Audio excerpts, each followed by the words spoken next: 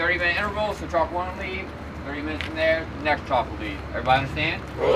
Anybody missing anything?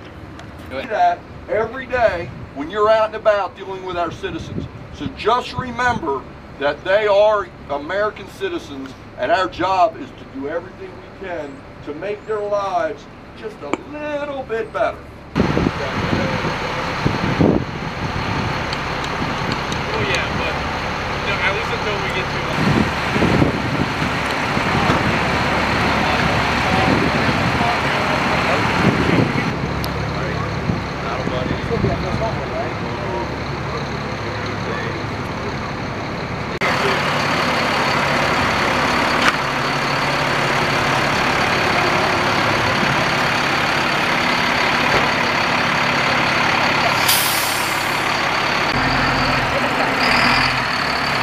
make them all up at once.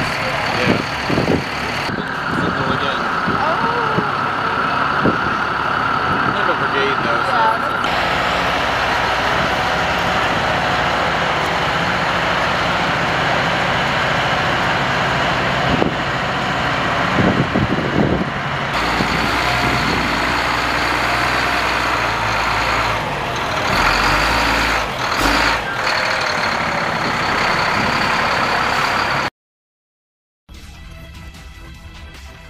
This is a great morning for the Delaware National Guard and the state of Delaware as our soldiers are preparing to respond to Florida and help support the citizens and the other first responders that are operating in and around the entire Florida region for hurricane response.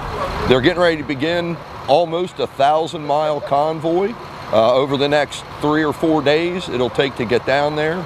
And they'll be prepared when they get on site to support the leadership and the elected officials that are all working to try and bring some semblance of normalcy back to the state of Florida.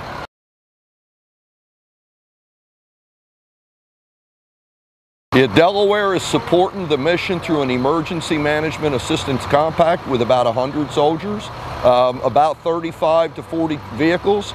They'll have standard over-the-road trucks. They have some wrecker support, tow truck support. They have some maintenance contact trucks. And so they'll be prepared to self-assist as they move down the East Coast heading to Florida.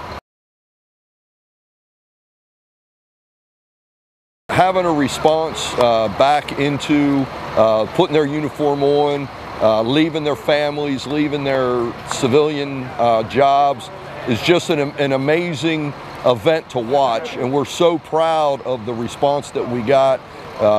You know, it was only a matter of a couple of hours and we had the 100 positions filled.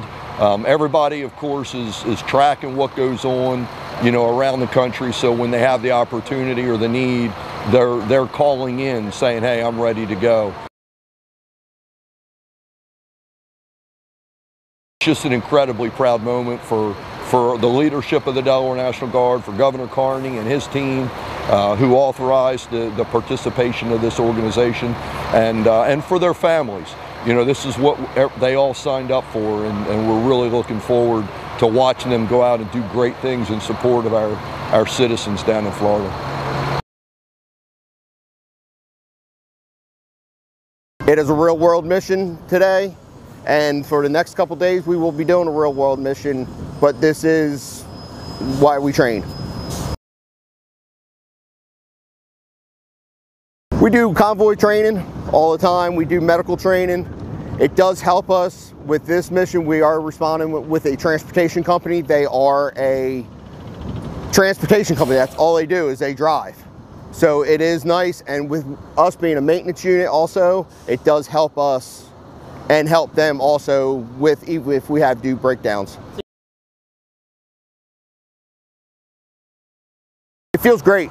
I've been doing this for almost, I'll be retiring next year, and for the 20 years I felt like an honor doing this with the deployments, with this mission, especially this mission. We have a lot of residents from Delaware that have houses in Florida for the winter time, and we are not only serving Florida, but we are also serving our citizens of Delaware.